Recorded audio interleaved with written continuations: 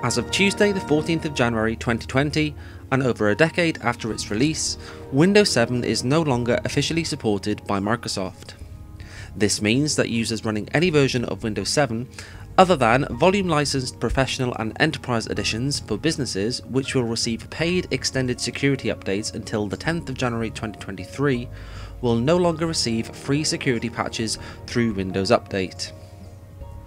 For various reasons, which I am not going to discuss in this particular video, many current users of Windows 7, myself included, do not wish to take up Microsoft's offer of a free upgrade to Windows 10, nor do they want to switch to an alternative operating system such as macOS or Linux.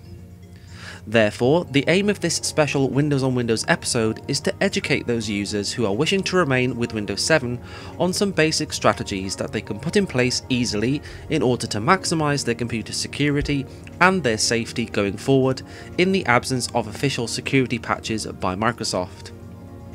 Please note that many of the suggestions I am going to make are regarded as general good practice when using any operating system, and therefore hopefully you should be doing most of these things already.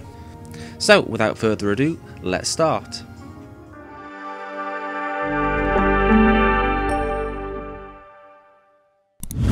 Number 1. Don't panic, Windows 7 will still work. The end of support for a Windows operating system does not mean that your computer will suddenly stop working. Windows 7 will continue to work just the way you're used to, at least for the time being. Nothing will happen to your personal files, and you don't have to move on from Windows 7 unless you want to, again, at least for the time being. With that cleared up, let's take a look at how to get the best out of using Windows 7 going forward. Number 2. Have an antivirus program and keep it up to date. Personally, I use Microsoft's own free Security Essentials program. Even though Windows 7 is now out of support, Microsoft has pledged to keep Windows 7's version of its Security Essentials program updated until sometime in 2023. Whilst the download link to Security Essentials has now been removed from Microsoft's own website, a quick search online will lead you to many alternative websites where you can download it from. I will provide one of these links in the video description. Alternatively, you may wish to use an alternative antivirus program such as those by AVG or Avast, both of which are also free. Number 3. Have a firewall. This one's easy, as Windows 7 already includes a built-in firewall to help protect the operating system from internet-based attacks, and this firewall will still function despite Windows 7's end of support. Number 4. Use a modern web browser and keep it up to date. The final update for Windows 7's built-in browser, Internet Explorer, came on the operating system's final day of support. However, this update only applied to the latest version of Internet Explorer, version 11. So, whilst Internet Explorer 11 is okay to use in the short term, with no more security updates coming in the future, Windows 7 users who are currently using Internet Explorer 11 should aim to move to a supported browser. The most popular web browser, Google Chrome, still supports Windows 7, and this would be my recommendation going forward. However, please anticipate that Chrome support for Windows 7 will not last indefinitely. When Windows XP, another extremely popular Windows version, reached its end of support in 2014, Google Chrome support continued for around another 2 years after the end of support date, ending in April 2016. So, you can probably expect a similar timescale for Google Chrome support on Windows 7. Alternatively, and kind of bizarrely as it turns out, on the 15th of January 2020, just one day after Windows 7's end of support, Microsoft released a new version of its Microsoft Edge browser for Windows 7. This is because, while this new version of Edge was in development, Windows 7 was still a supported operating system, and Microsoft said they would provide the new version of Edge for all versions of Windows that were supported during its development. Number 5. Be vigilant when browsing online.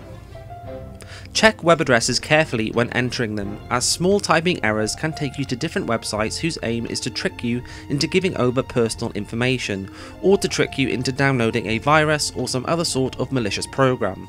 These websites often look like adverts, or the website that you were trying to access when you mistyped the address.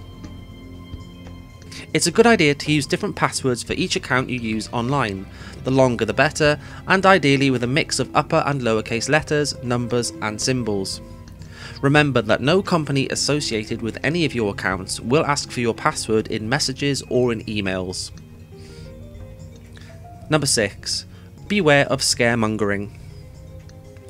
While it is of course good to be informed of the safety and security risks of anything you may use, when it comes to the end of support for a Windows version, I have noticed a lot of scaremongering both online and also from Microsoft themselves. You may have heard that you need to disconnect your Windows 7 computer from the internet to be able to continue using it safely, but this is not necessarily true. There is no reason to suspect that your computer will become infected with a malicious program or programs now, any more so than it did before the end of support date. Remember that on the end of support date, Microsoft actually provided security patches, so your Windows 7 computer, at least for the time being, is still as secure as it was before.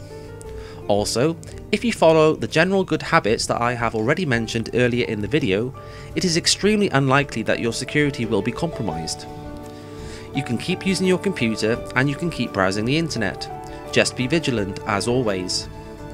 If a very serious security threat is identified in the near future, be aware that it's very likely that Microsoft will make an exception to Windows 7's end of support and provide a security patch for this threat. Microsoft have shown in the past that they take fixing Windows security issues very seriously, even going so far as to provide multiple security patches for extremely important security issues identified in Windows XP, even after its end of support date. Number 7. Move to Windows Embedded POSReady 7. This special version of Windows 7, technically a member of the Windows Embedded operating system series, and designed for use in industry for things such as ATM machines and cash registers, is almost identical to the regular editions of Windows 7, and is officially still supported by Microsoft until the 21st of October 2021.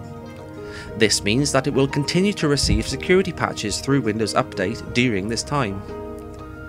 Even though it's designed for industry use, there is no technical reason why you can't install it on a home computer or laptop. A downloadable evaluation version of POSReady 7 is available from the Microsoft website, and again I will provide a link to this in the video description.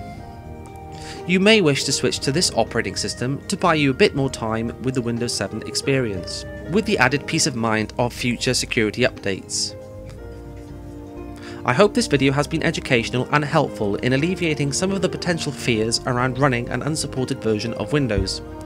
If you have any questions, please let me know in the comments below, and I, or I'm sure one of the many great individuals that make up the Windows on Windows community, will be happy to help. But for now, thank you for watching, and I'll see you next time.